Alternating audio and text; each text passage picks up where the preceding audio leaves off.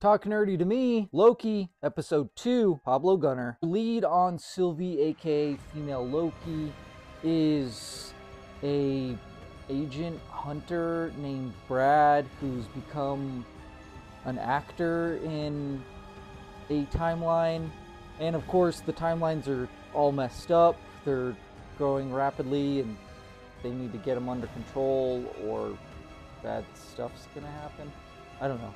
Track down this agent, they get him, they interrogate him, they do their best to interrogate him.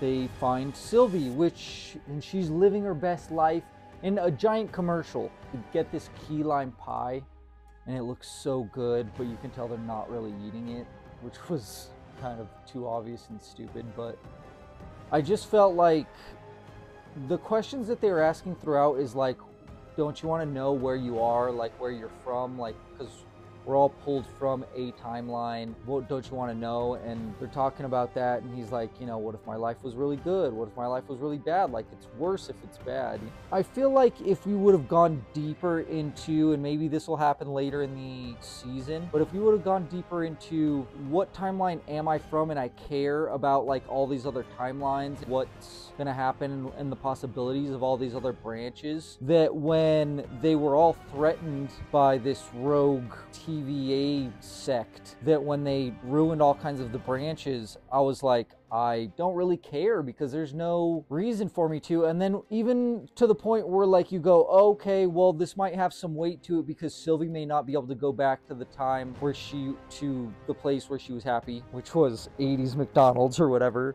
with her horrible haircut. Even that was like, oh, nope, it's fine. It worked out. Like, she's fine to just go back to that timeline and do whatever. So the weight, even, it wasn't there. I didn't feel it. It wasn't a bad episode. I just felt like they just needed a little more to make you feel it. Talk nerdy to me?